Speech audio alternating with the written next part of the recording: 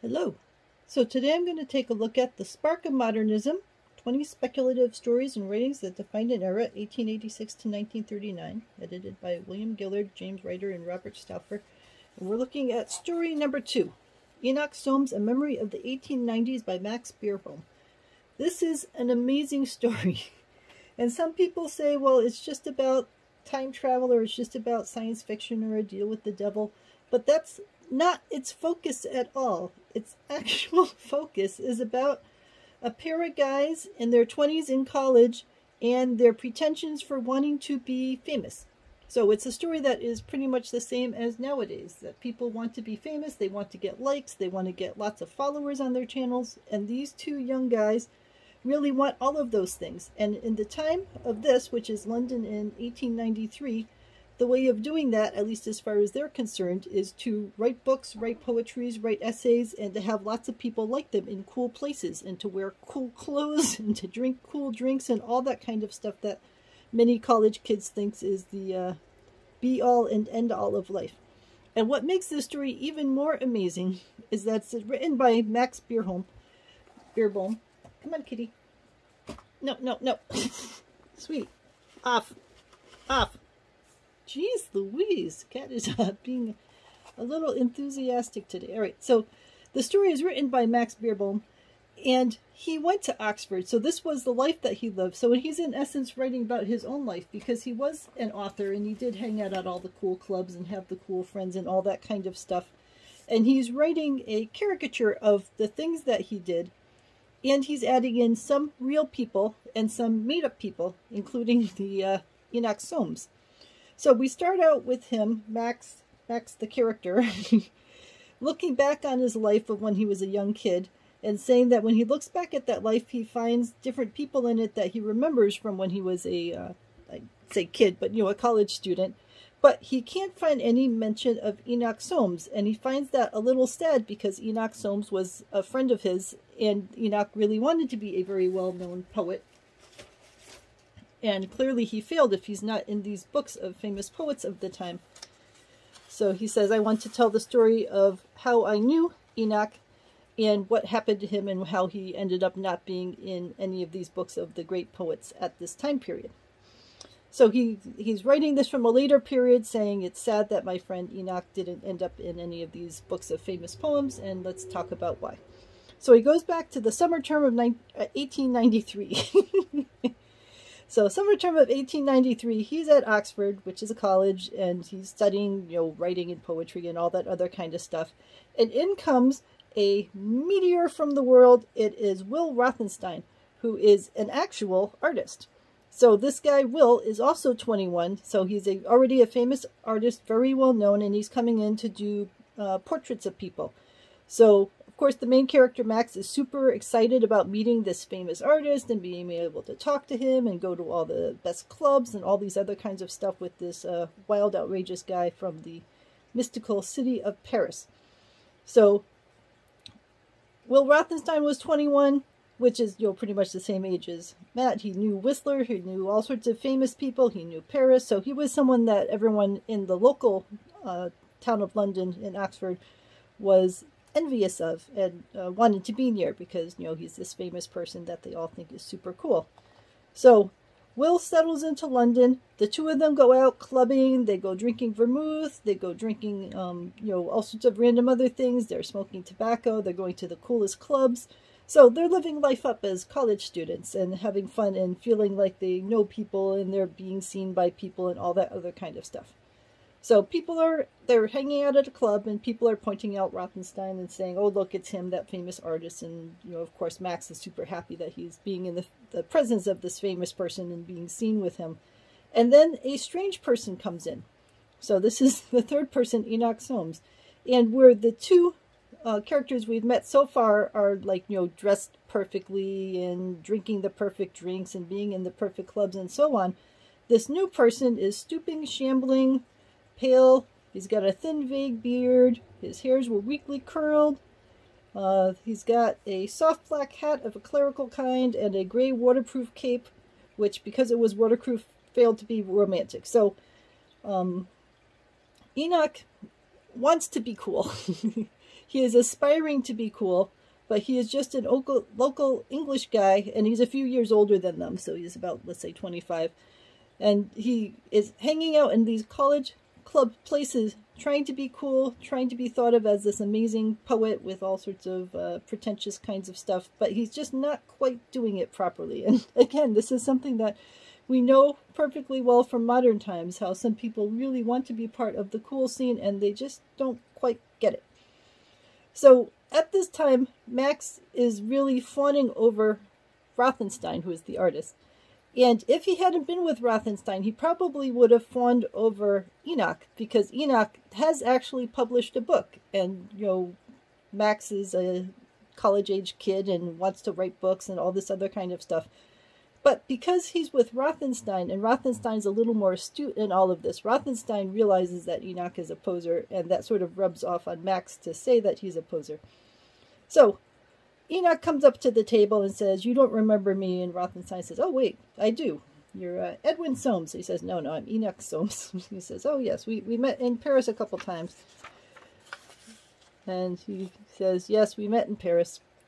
So they invite him to sit at their table, and Enoch orders absinthe, which was a dangerous drink at the time. They thought that it had poison in it, and all of this. There's all sorts of history around absinthe, and for a while it was forbidden. You couldn't drink it. So he's drinking absinthe to be cool. He thinks it's a cool forbidden drink, and this is all part of his atmosphere that he's trying to put out. So while he's drinking his absinthe, he manages to put in a mention of his book that he's written. And he says, "I explained it all in the preface and negations." And the artist says, "Negations?" He said, "Yes, I gave you a copy of it." So he's deliberately trying to push into the conversation that, yes, he's a published author, he has this book out there, and everyone should be reading it, which clearly they aren't. So he tries to say some other things to show them that he's a cool person, but he doesn't quite do it. And it says, "It occurs to you that he, Soames, was a fool. It didn't to me. I was young and had not the clarity of judgment that Rothenstein already had. Soames was quite 5 or 6 years older than either of us. Also, he had written a book. It was wonderful to have written a book." Which, you know, is true for many writers. This clearly was in the days before heavy self-publishing, so at that time to write a book was something that could only be achieved with actual acclaim and support of other people. Nowadays, with self-publishing, it's fairly easier to write a book.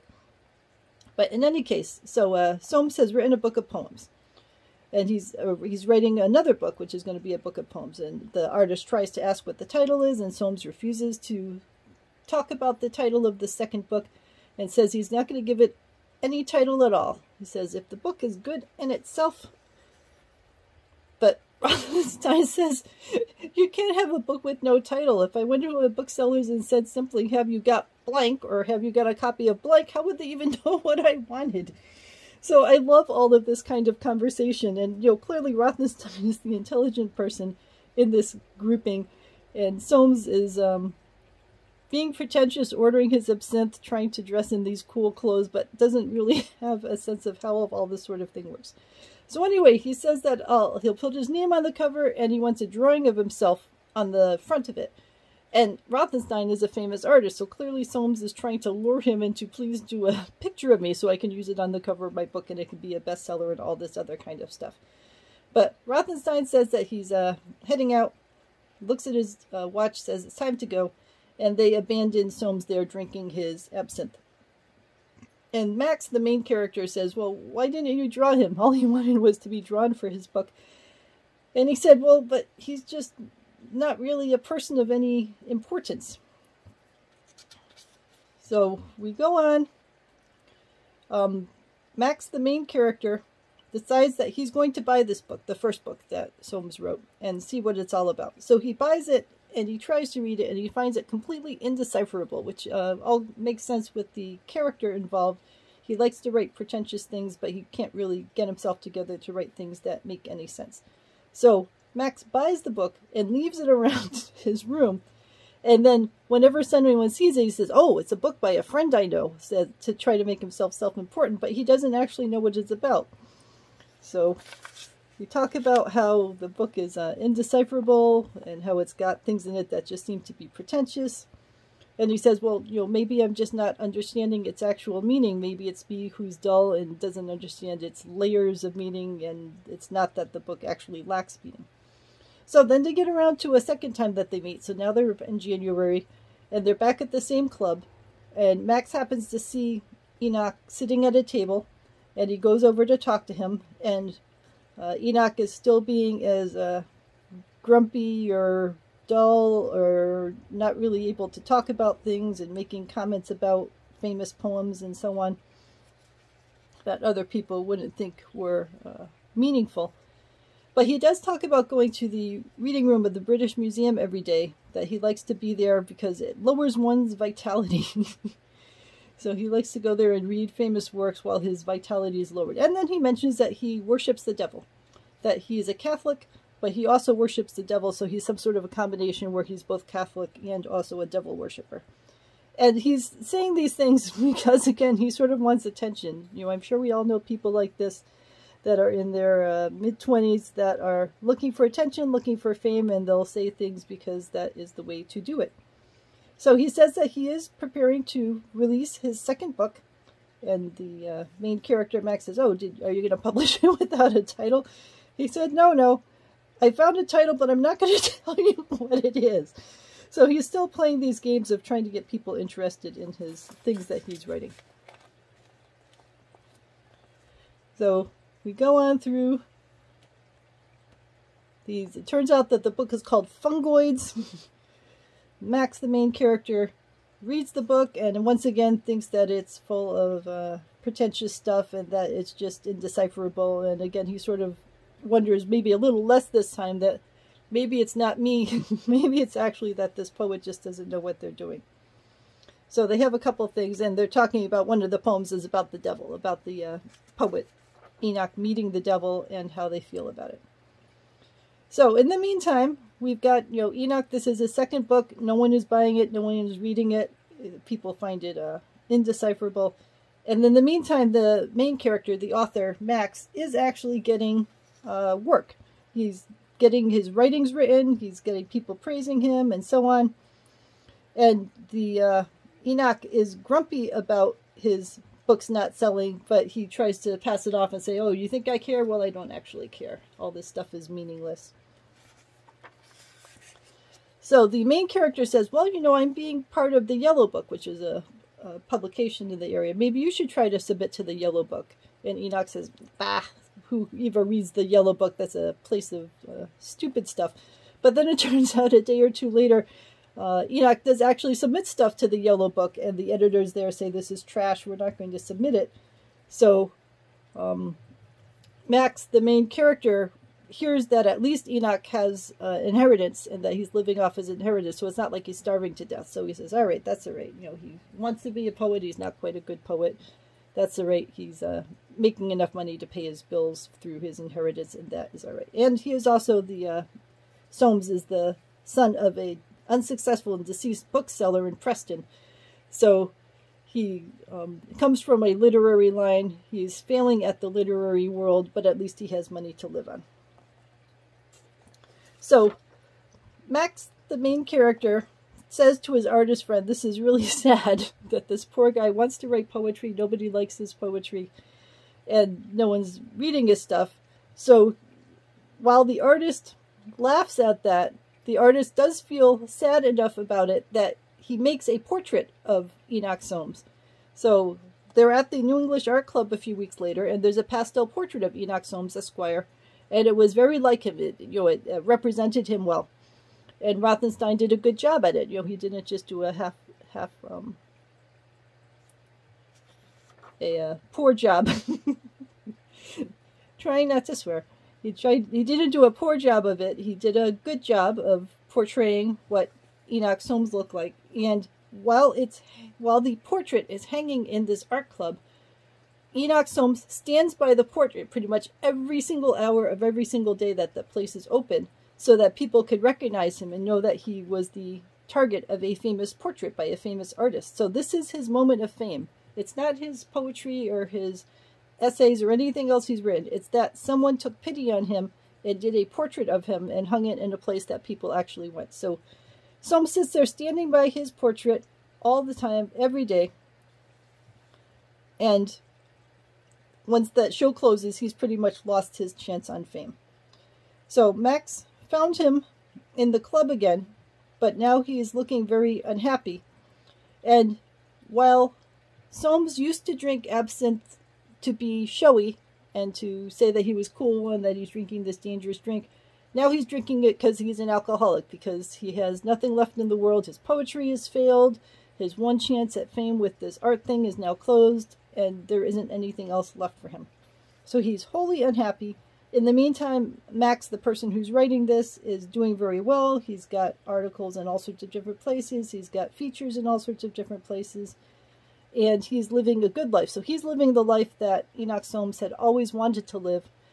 And he can feel that difference between the two of them. And, you know, there isn't anything he can do about it. He can't make the other guy better. And the other guy is just wholly depressed that his goal in life is completely a failure.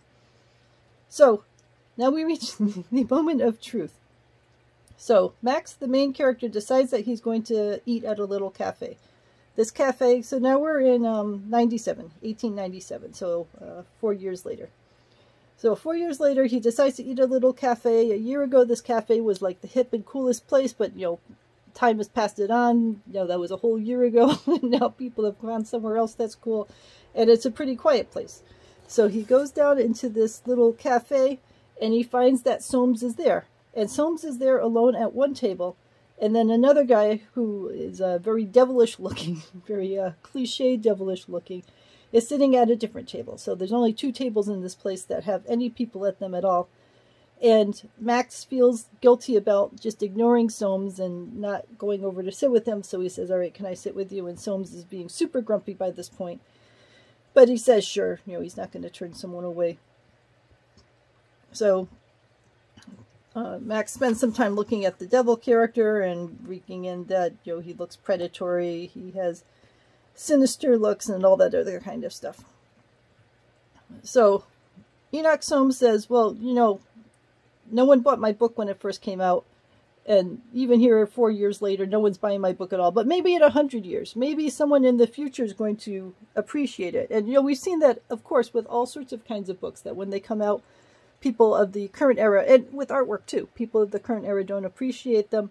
But when they eventually get their due course in the future, people appreciate them and laud them, and they're treasured as wonderful artists and authors and all that other kind of stuff. So that's where Soames has gone with his mind, that maybe everyone in the current world sucks, but maybe in the future I will be celebrated, and wouldn't it be cool to be able to appreciate that celebration?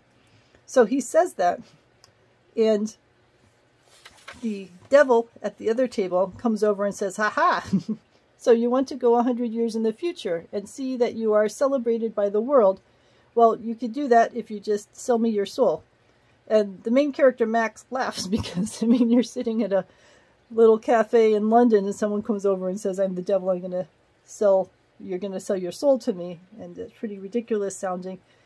But the devil is pretty determined, and says, I am the devil, and I can send you 100 years in the future, and you'll be able to see how well you are appreciated 100 years in the future.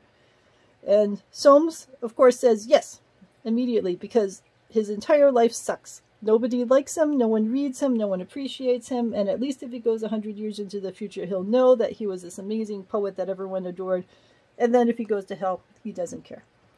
So the two of them make an agreement and say, yes, I'll get to go to the future. I'm going to go to the afternoon of June 3rd, 1997. And then I will be in the reading room, and I will be there until closing time. And then when I get back, you know, I'm going to go to hell for the rest of my life. And the devil says, yep, this is perfect. And of course, Max is saying, no, don't do this. This is crazy.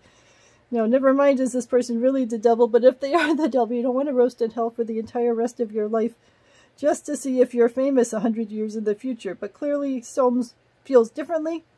So Soames agrees, and then he pops off, and he is gone. So he's not going to pop off and appear immediately. He's going to pop off and then he's going to be gone for the afternoon while he's at the reading room, and then he'll come back in the evening. So now the main character, Max, is left with his friend having vanished, and he goes wandering around and doesn't know what to do, and should he tell someone? But I mean, who's going to believe him?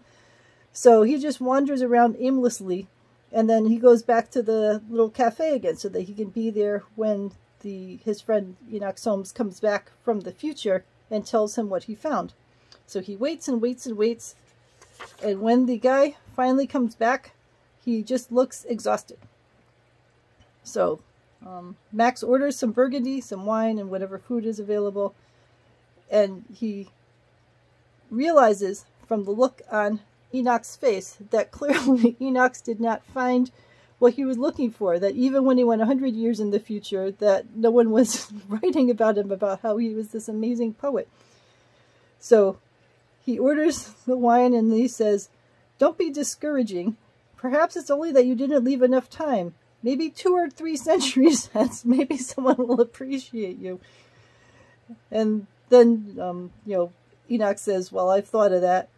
And Max says, "Well, we have to have you hide because you can't just let the devil take you away because he's going to sentence you to everlasting hell. Maybe you can go somewhere." And, Soames is pretty much, it's going to be doomed. The devil has control over everywhere. No matter where I try to go, he's going to be able to find me. So it turns out that Soames, who went into the future, is not only upset that he wasn't recognized, but about something else that he discovered. So he's not willing to talk about it, and Max has to really drag it out of him about what the future was like and what he found. So, Max is asking him, what did the reading room look like? Much as usual. How many people there? The usual sort. What did they look like? They all look very much like each other. So at this point, Max goes into this whole long discussion about, oh wait, did they have a uniform with a number on it? A number with a large disc of metal with numbers on it? And then the men and women all were very smelling cleanly, and they were all hairless, and they were all shorn. So for some strange reason, Max knows exactly what this future world of 100 years in the future looks exactly like. And it turns out the reason that we have this section in here is that there was a story written by Jerome J. Jerome called The New Utopia, and this was in 1891, so around the same time period. And it has this very same kind of future written in it, where the people wore these kinds of clothes. So he's making a reference, Max of this story is making a reference to Jerome K. Jerome's story, The New Utopia, in this, saying that, oh look, he actually knew what kind of a stupid world was going to be in the future, where we all look exactly alike, we're dressed in the exact same clothes, we all just have numbers for names. And clearly, we are past this time period, so we know that it wasn't like this. But it is also pretty funny to think about how people in the past thought the future was going to be, and how really not that much changes in some senses, although they never would have imagined the internet and all of the other kinds of things that were happening around there. So anyway, he's making references saying, I think it's just going to be like the future of Jerome K. Jerome, and he says, yes, it was exactly that kind of future. But that's not the important part, because Enoch wants to care about his own poetry. That's the only thing he cares about. He doesn't care about the actual progress of humanity and all of this. So he goes and he tries to look for himself in the catalog, and he doesn't find himself. So then he goes and asks the librarian and says, am I looking in the right place? And they say, yep, you're looking in the right place. So now he's even more depressed that he's not finding himself in this catalog. So then he's told to look in this book by Mr. T.K. Nupton, which has the best review of this time period. And he goes through and looks at that, and he finds that there is a reference to him, but it's not the kind of reference that he was expecting. And even more than that, he copies it out, and apparently in the 100 years, we've certainly read things by Shakespeare and know that during the progression from the 1600s to the current time period, that spellings have changed and that some word choices have changed. But apparently somehow between his time period in the late 1890s in our current time period, we have completely changed our writing language and gone to a wholly phonetic kind of language, where if we're going to say value, we're going to say V-A-L-L-U, and if we're going to say as, we're going to do A-Z. If we're going to say how, we're going to say H-O-U. So this whole thing is now written in phonetic spelling, which, there's tons and tons of books nowadays that do that kind of thing for fun, but this is one of the earlier ones that did it, and there's an entire paragraph written in phonetic spelling, so you have to sit there and spell it out word by word. So this says now is N-O-U, and so on. So it's fun to read, and it's certainly worth the effort for them to spell that all out. And it says, I found that by murmuring the words aloud, a device which I commend to my reader, I was able to master them little by little. And what he realizes is that he, Max, the person who didn't go to the future, has written about this experience. And they mention Max Beerbohm in this little blurb here. And that when he wrote about the experience about his friend Enoch Soames making a deal with the devil, everyone thinks that it's a fake time travel story, that it's not a real story. And that's the only reason that Enoch Soames is known in the future, because of a famous story by Max Beerbohm, a fiction story about a fake person, Enoch Soames. So people don't even think that Enoch Soames was a real person, which of course Enoch Soames is super grumpy about that. Not only does his poetry not appreciated, but that he's thought to be fictional because he was so meaningless that his works were completely lost. So Max tries to say, are you sure you copied this little blurb the way that it actually was? And he says yes. And so Max says, well, there must be some mistake. Clearly I'm not going to write about this situation, and people aren't going to think you're fake. And they get into an argument about all of it, because clearly he went to the future, and this is what is documented in the future. So clearly it happened, because otherwise it wouldn't be in the future. So while they're in the middle of this argument, the devil shows up. And the devil is saying, all right, it's time for you to come with me to hell. And Enoch Soames is saying, all right, fine, take me to hell, because, clearly I failed in everything in life and it doesn't even matter anymore. Poor Max is trying to save him, so Max makes his knives into the shape of a cross. And this does actually stop the devil for a minute, but Enoch Soames changes the knives so that they're not a cross anymore, because he just doesn't want to fight it. He just wants to go off with the devil. So off the two of them go, and Max tries to run after them, but they are gone. And now he's like, well, what do I do now? This poet who has written a couple of books and who has a room that he's renting and so on has just vanished, and I was the last person seen with him. People are going to think I murdered him or something like that, and I can't tell them that he went with the devil because no one's going to believe me. They're going to think I'm absolutely crazy. But as it turns out, Soames was so little recognized, and people paid such little attention to him that no one even notices that he's gone. The landlady of the apartment that he's renting has enough stuff in his room that she just sells it off and then hires a new, or rents the place to a new person.